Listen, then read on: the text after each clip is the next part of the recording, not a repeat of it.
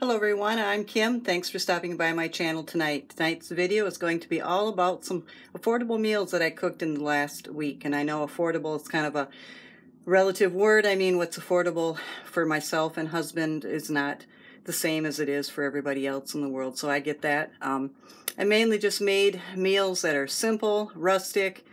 They don't have any, high quality ingredients except for the fact that they are made with whole foods, and obviously those whole foods in the grocery store did cost us money.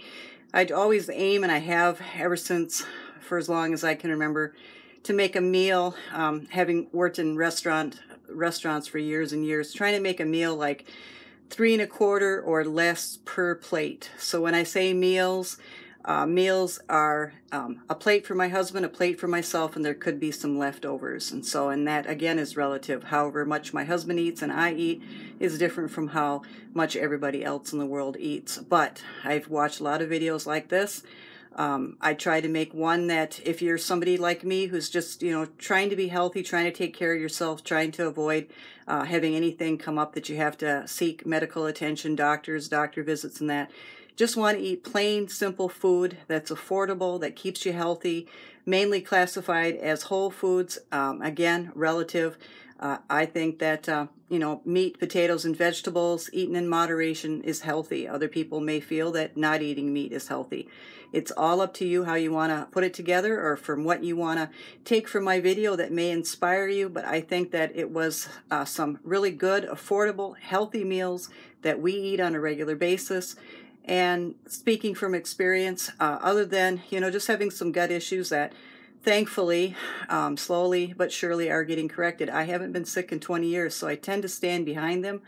Both my husband and I need to exercise more.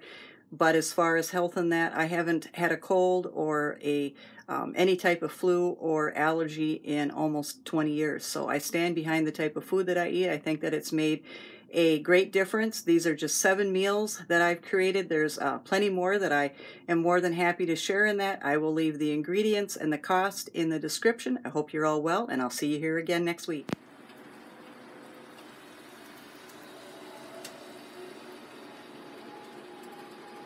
So tonight's supper meal is stir fry. So we're going to parboil the vegetables before I put them in the stir fry. I never really liked broccoli and cauliflower, hard or crunchy or anything like that. So we're just going to get these cooked almost through.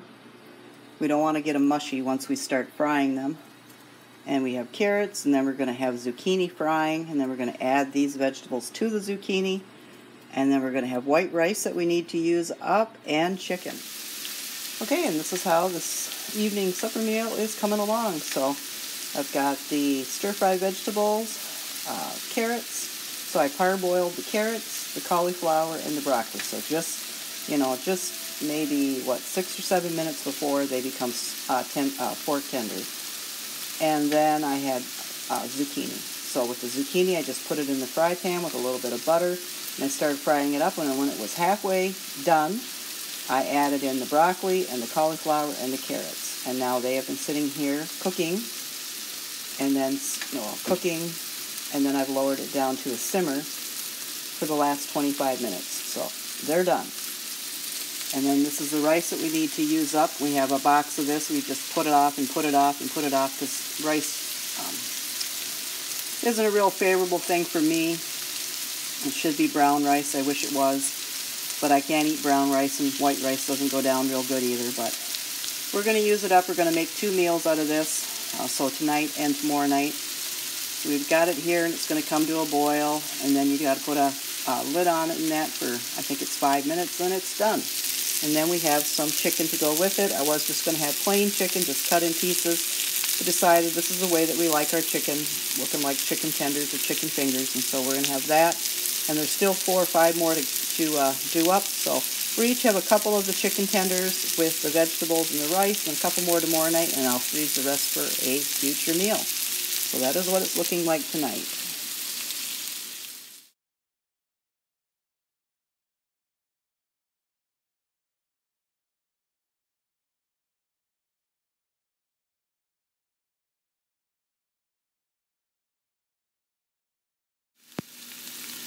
Okay, I'm making some of my meatballs. This is about, I'd say about 3/4 of a pound, maybe a little bit less. I bulked it up with some crackers, crushed crackers. So I took that little bit less than 3/4 of a pound, put in about 3 or 4 crackers that are all ground up fine, 1 egg, salt and pepper, some special seasoning that my husband gets from a Dutch store, a little bit of ketchup, a little bit of mustard. And when I say a little bit, probably less than a half a teaspoon of ketchup and less than a half a teaspoon of mustard. You can put any other barbecue sauce or whatever, just, less than a half a teaspoon. And it makes up really nice tasting meatballs. If you want to bulk them up further, you can add rice, so on and so forth. So a little less than 3/4 of a pound. And then we use the other, it was probably just a little over 1/4 of a pound for 3 medium-sized hamburgers, and that's what supper was. So out of this will be, usually my husband is down to about 2 meatballs now. So if we have spaghetti, there's numerous spaghetti meals with this, but you are putting them in the freezer, and the quality does go down a little bit. So if that's something that's important to you, don't keep them in longer than 30 days. But with this, I'll use, we'll have 2, possibly 3 spaghetti and meatball meals, and we usually have spaghetti and meatballs once a week, and then we'll give him a meatball sub, and then there'll be probably 2 meatballs left, and then I'll have a meatball sub. I'll just, eat the red meat because I don't want to waste it, and I don't want to leave it in the freezer for more than 30 days. That's just the way I like it. Because it does break down, it does get crystals on it in our freezer, and the quality, of course, starts to suffer. So multiple meals here, and the I think it was 1.05 pound of ground beef was $3.98. So that's pretty good. A meal tonight and possibly 5 meals in the future for less than $4. So that's a cheap meal. Here's another relatively inexpensive meal. So a pizza crust. This past weekend, tonight is Thursday. This past weekend, we made 2 little mini pizzas, so we used one of these crusts that we buy at Walmart. It's Great Value brand. It was $2.48, and we split the crust in half, and we make 2 mini pizzas. And when we do that, we bring out a jar of this Great Value pizza sauce, and we use about 1/4 of the jar for those 2 little mini pizzas. And then I bought a package of pepperoni. And the package of pepperoni used to make 2 pizzas. Now we try to make 4 pizzas out of 1 package. And then we've got a block of mozzarella cheese. This was a 16-ounce package of mozzarella. And for the 2 mini pizzas, we used half the block. And for this large pizza, we're going to use the other half of the block. So yeah, 4 pizzas with the pepperoni, 2 mini pizzas and a large pizza with 16 ounces of mozzarella cheese. Each can for the pizzas is $2.48 for the crust. This is a large crust, and then out of a large crust we made 2 small. And this jar, which is less than $2.50, gets us 2 pizzas the other night, 1 pizza tonight, and whatever's left we warm up and we dip mozzarella sticks in it for a little something before we have like a meal like hamburgers, because we just have hamburgers. We don't have hamburgers and fries. We don't have hamburgers and cheese sticks. We actually just try to make it a little appetizer before we have something like a hamburger or before we have something like a pizza, almost like a breadstick. We each have 2 mozzarella sticks. They're small. And we dip them in this. So this jar gets used 4 times, and it costs less than $2.50. So another way to get your meals down under, $3, $2, even $1. So cheap meals.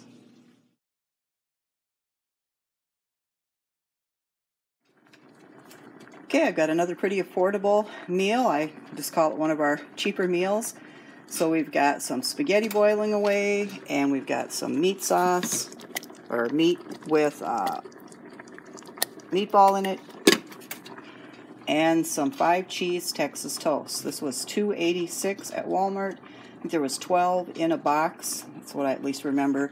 When we have spaghetti, we buy a box for $4.84, and we get anywhere from 6 to 7 servings out of it.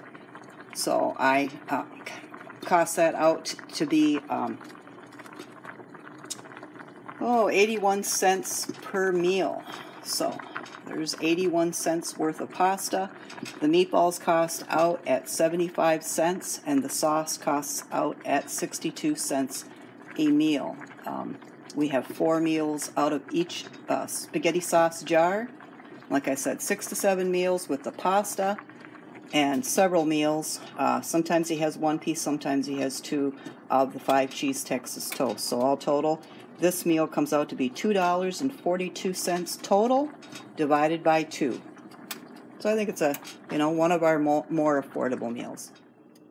Okay, soon I'm going to have another, I think it's fairly inexpensive meal. I bought a package of chicken tenders. So they're basically just chicken breasts that have been cut down to tender size, and they're sold by the Amish company that I buy chicken from. So it's real tasty. I've changed to that. I guess I could explain further in the show notes and that, but 20 years ago I made a major lifestyle change. I quit smoking, quit drinking, and I started eating healthier for the first time in my entire life. And in that 20 years of time, which I'm very humbled and appreciative to be able to say, I have not been sick. So no cold, allergies completely reduced, no more sinus issues, no more flus, no more anything. The biggest problem I've had is with my gut and gut bacteria due to not taking care of myself previously to 20 years ago, and then a lot of the food that we eat nowadays just having so many additives and stuff, and I'm missing enzymes that are able to digest some of the foods in the world, like onions and garlic. So I have to follow more of a whole food diet and stay away from anything that's prepackaged or has artificial this or that or frozen meals or anything like that, or restaurant food. So mine is more of a whole food diet. I need to eat healthy whole foods, and I need to eat balanced meals just to stay healthy. And like I said, humbled to say, no sickness in 20 years. So that's phenomenal. So I do pick my food wisely, and just to stay on budget and to not overspend on food and not have any waste. What we eat is what we eat. Sometimes it's going to look appetizing to people that view it, and other times they're going to say they don't think it's enough or whatever, and I understand that as well. So with this package of meat, which is $8.50, I could buy chicken breasts and just cut them up myself. Usually a package of chicken breasts of the brand that I eat usually runs about $12 or $13. So yeah, I could be using kind of poverty mentality when I pick up an $8 pack, where I may or may not get less chicken tenders, but what the package I pick up with the poundage that I pick up works for 4 meals, and that's what I'm looking for. So here's butter melting in the pan, the egg wash, and the flour, and then you're going to see how many chicken tenders that I'm dealing with. Okay, the package of chicken tenders had 12 pieces in them, so $8.50 and 12 chicken tenders. Now, since it's Easter weekend, we're having this on a Saturday night. Tomorrow is Easter. We'll have ham and then ham leftovers for 2 days.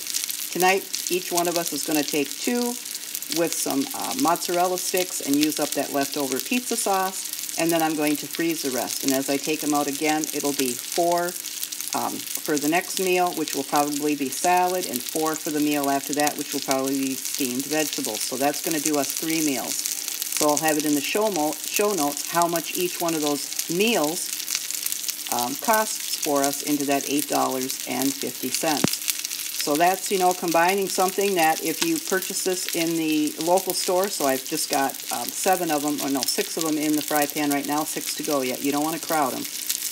They are $20 for 4 of them at a local pizza restaurant, $16 for 4 of them downtown pizza or downtown pizza mom and pop's shop. I don't know what chicken nuggets are. We haven't bought those in years, but I'm going to assume those are more than $8.50. And of course, this is real chicken, homemade. So yeah, this is a lot more affordable, a lot more tasty. And in our home, we're going to get, because it varies. You may eat more chicken tenders, you may have less meals, there may be more of you, there may be just you. But I think that this is quite an affordable meal, and then pair it with healthy ingredients like salad or steamed vegetables, and that's just terrific. It's a win-win. So that's just how we do it. All the different ways that you may do it, and that would vary the price then, but it's very affordable for us. And I'll finish this video up with the last fairly affordable meat that we're eating this week, and that is, or that's going to be featured in this video, and that is our Easter Sunday ham.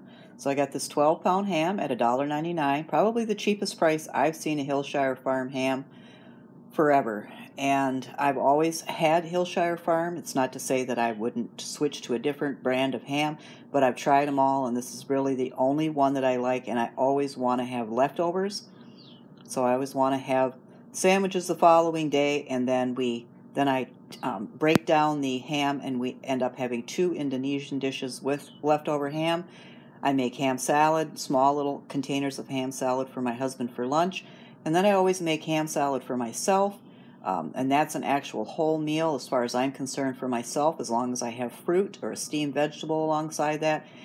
And then you can make split pea with ham soup, so multiple meals out of something that costs $23.88, but for us we make 7 additional meals, and you would have to, when I say meals, that means I've made the meal and it's up to us how many actual plates or servings we get out of it. So a meal is made for 2 people. How many servings that meal yields, usually I cook just enough food for us to have 2 servings, his and my serving, and then to put some either in the refrigerator for leftovers the following night or to add to a salad.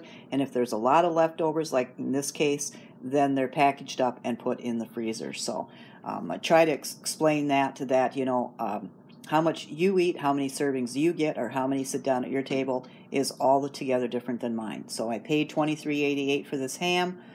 I'm going to be having Sunday meal tomorrow with the ham, and we're going to have potatoes and Brussels sprouts and cauliflower, Parker House rolls, some Easter cake, so 3 vegetables, mashed potatoes, some ham gravy.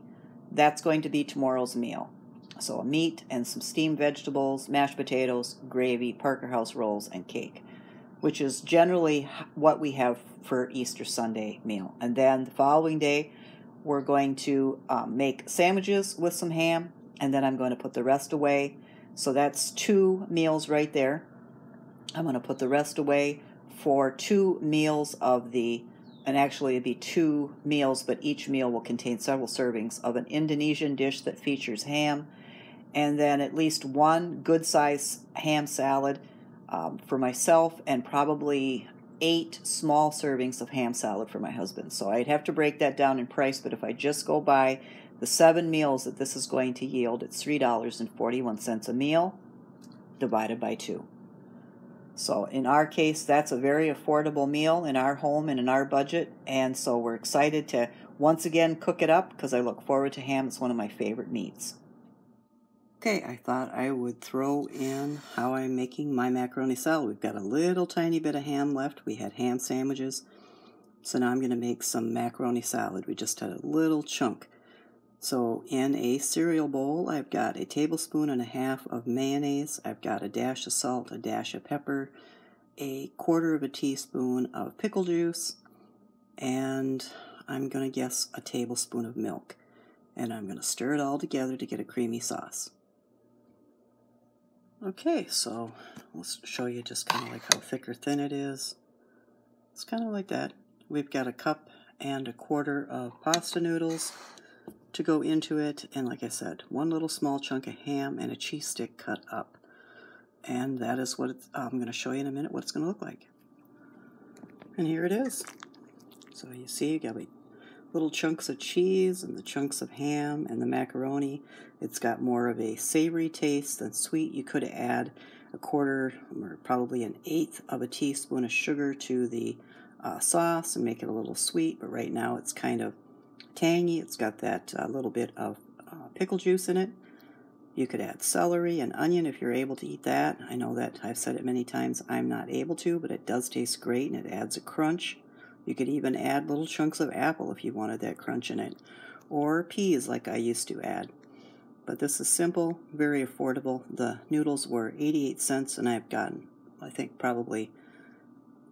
I could use it 20 times the little box that I bought. So get 20 servings out of it for how much I use. maybe not that many, maybe 12 servings out of that box for 88 cents.